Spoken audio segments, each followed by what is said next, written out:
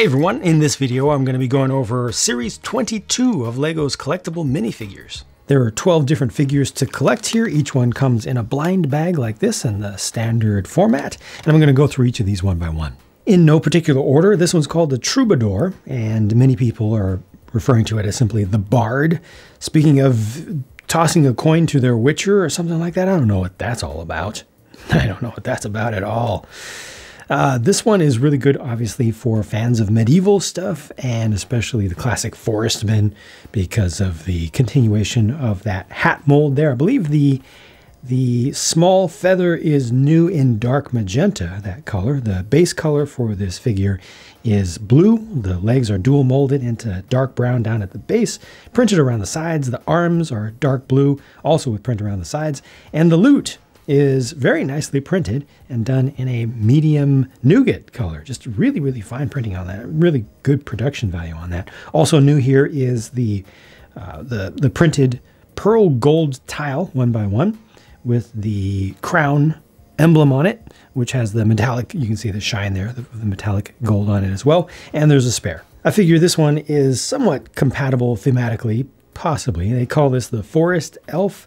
I would call it just Acorn Boy, because really the theme here is acorn. I mean, the new headgear piece, the print for the belt buckle there, and then the print across the belt with the oak leaves, and then the oak leaf cut for the soft cape piece here, and more continuation of the printing around the back with the knapsack there, also having an acorn print on it, more oak leaves. And underneath here, there's an alternate face. It's not too different. Both of them are both, just happy, smiling. Just one's smiling a little bit more. Speaking of smiling, I believe this is a new print for the cap of the little toadstool kind of thing over here with the face on it. So that's pretty nice. It's built on a fez base rather than a regular one-by-one either cylinder or cone as they've done before. So it just gives it a wider base. This is the robot repair tech, and I kind of love this. I am biased in favor of this because of the source material. I mean, it's made up, but all those pieces can be used for different things to represent a small mech or a robot or just all sorts of sci-fi related things. I think this is the first time we've gotten this arm piece in the yellow color like that. And there is printing on the head. I mean, there's more detail on this than it needs to have on the main figure, including printing along the sides of the legs. But what print is there is very nice. Also new color and print for the welder's helmet. And off to the right is a small robot, because they could. It's nice. It has another new print, this time for the eyepieces there. And underneath here, check this out. Yeah, nice. Big old smile for a robot face. And the other side just shows the power level when it's going to need to recharge. Yeah, I'm definitely super biased for this one. It brings me great joy. I also really like this one, even though it's completely different from an entirely different world. This goes off into fantasy. They call this one the Night Protector. I've been referring to it as the Moon Warrior, but it's just really, really nicely done. Very striking. Typically, I don't like this color scheme with the purple and the gray. They've done that before with the monsters for Nexo Knights Series 2, but all the printing here is sharp. It's just so well done, and the shield is really good. The new color for the trans purple, it's not trans blue. I think it's just a trans purple. It's a little bit off because it's a softer material, so it's actually done a little bit differently than usual for the sword there. The colors don't match up fully, but dual molded arms with the printing, the new teal color for this hairpiece, and then underneath there we go, an alternate face, which is very nice. Look at that. Very, very charming. Like the dots, finely detailed. Again, well produced. The dots on the face are done with silver. So it's a bright metallic silver. When the light hits it just right, you can see it's kind of sparkly, kind of like glitter. Speaking of which, well, here's the figure skating champion with lots of sparkly glitter printed on the torso of this one and a little bit on the face as well, and then over to this arm. only the right arm. Now this one looks very different in real life than it did in the original official pictures for this series that were first released. They made it look like it was going to be in azure tones, possibly even dark azure, but it's the pale kind of powder blue color, the light royal blue, which has been around for quite some time. It's just very different, but it makes this compatible with the old one from series, was it 4 or 5? This over here. So now we have both male and female versions of the same, and they will go together really well if you want to put them onto the same team. And each of those came with a pair of the ice skates in just a regular metallic molded silver color. I think the other figure was the first one to include that piece at all. So it's nice to see this as a continuation and kind of closing that loop up. And it also does come with the action posing piece down below. No alternate face for this one. The Bird Watcher, I think, is one of the most highly anticipated figures from this series because it comes with the brand new bird mold that is a toucan, and it is a very good toucan. It is, if I'm not mistaken, triple molded. So the black is one color of plastic for most of the body. The white of the chest is another color, and then for the beak and going back to the eyes is yet another plastic, and that's the flame yellowish orange or keat orange color. Everything else is done with print.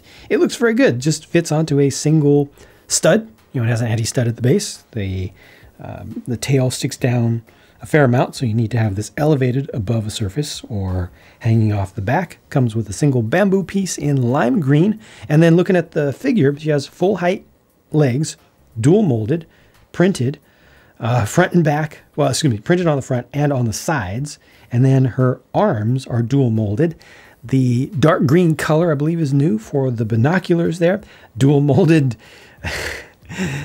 hair and headgear piece with the teal. I think that's a new color combo for that one as well. She also has a print over on this arm, which is a smartwatch, which is showing, I think it's showing direction and distance. I don't know if it's hooked up to a GPS.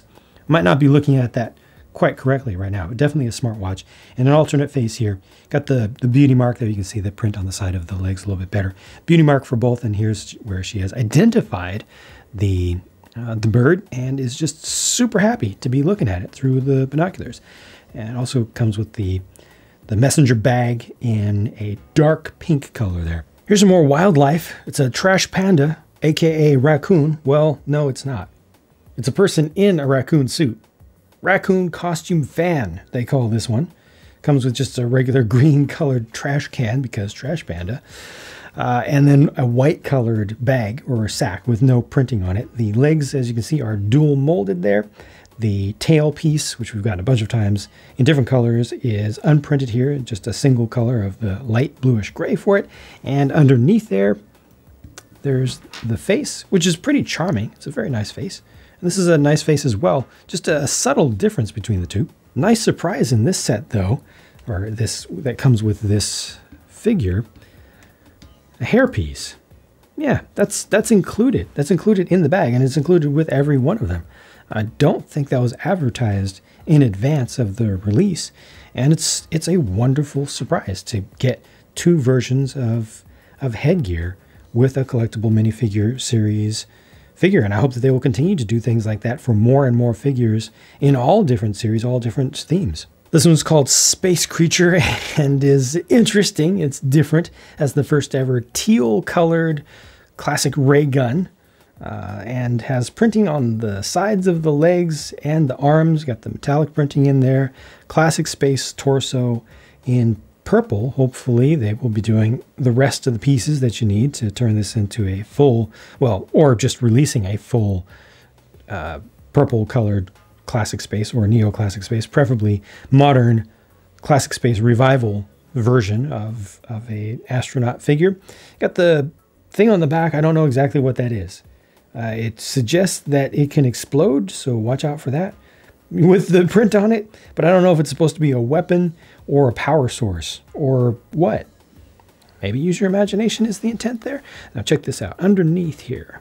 So this is a relatively rubbery piece. That's what the head looks like in its entirety. So there's more of the big open smile than you can see when the rest of the headgear piece is on. But turn this around, there's a different version of it. So if you looked at this from the other side, rotate that around, it just makes a slightly different face. It's like a little bit less of a smile. Still a smile. This one looks a little bit more believable to me. I can see the full face, and it just connects with my brain a little bit better. The color for the stud at the end of the ray gun there is trans bright green, as is the printed headpiece on the back. This one's called the Snow Guardian. There's a bunch of stuff to look at here. I think they're going for an upper, like Arctic ancient Mongolian sort of appearance, but I suppose you could see this as being a traditional native upper North American warrior. I really think they're going more for Mongolia here, but ultimately I think this is mostly intended to be made up, a little bit fantasy. But the arms are dual molded with sand blue and white. There's also printing there. The legs are dual molded with white and dark blue with sand blue printing on there as well. The hands are dark blue. Nice sword with a nice full ring going down the center, nice pommel on it. Printed shield as well. The new headgear piece, interesting printing for the head, which has just a little bit of stubble, of white stubble as well. Getting this part, I keep forgetting what this fluffy collar piece is officially called, but getting that in white is nice. Nice printing around the back of the torso there as well. And then, oh yeah, there is an animal, isn't there? Uses the husky mold, but this one is not printed, or is not molded with white and dark gray. It's molded white and light gray. And then the eyes are an exclusive, I believe that's dark azure. I think that represents a wolf, or is intended to represent a wolf, not a dog in this case. That's my belief. I might not be interpreting the designer's intent correctly there, but that's what I see, especially with those eyes. But really nice printing for the belt around the front as well. And then taking this off, see there's a little bit more to the face print, and there is an alternate face as well. So much going on with this figure and its accessories. Here is Chili Costume Fan. I personally am generally not a big fan of this type of figure. However, that chili piece, that chili costume piece, looks very, very useful to me, and I can only imagine that at least 50% of people out there who have Chili's restaurants in their small Lego display or big Lego display are going to take this and add pieces to the inside of it to make it into a more complete chili. It's the closest thing that we've gotten officially. It's a pretty good mold. It's only single molded with the red. The stem is printed on with green, but it's printed pretty well. Comes with the milk there, which is important. You know, you take something hot, you want to get some milk real quick. Underneath, check this out. So a good face print, nice torso print as well, which is normally not even seen. Like that's a genuinely useful torso print just on its own. This is the other print, a very different for the head, a very different look for this one. And then there's another surprise with this figure. This one also comes with a hairpiece. Sweet. And it's in a beautiful bright red color. It just stands out so much. I really like getting just very obvious hair color. I think I put this offset just a little bit. Like very obvious hair color pieces from Lego.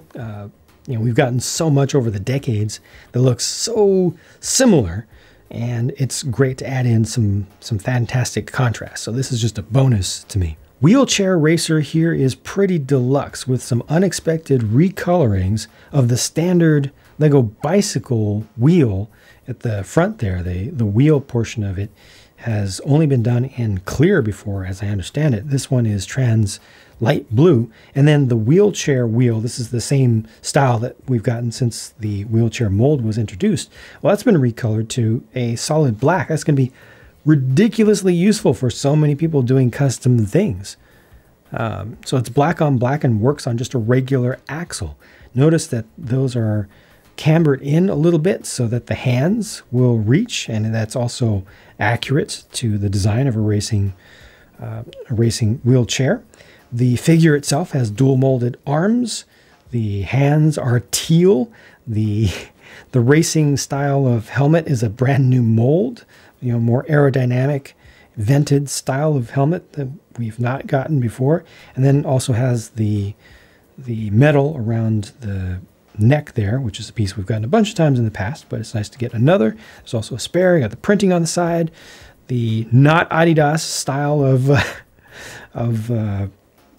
logo for the made-up sport, company brand that Lego first introduced a little bit before they announced their actual connection with Adidas. But yeah, this is there's just a lot going on with this, and a lot of pieces to want to collect. And I definitely want to see that helmet, or as us Americans say, Adidas. Last but certainly not least, they call this horse and groom.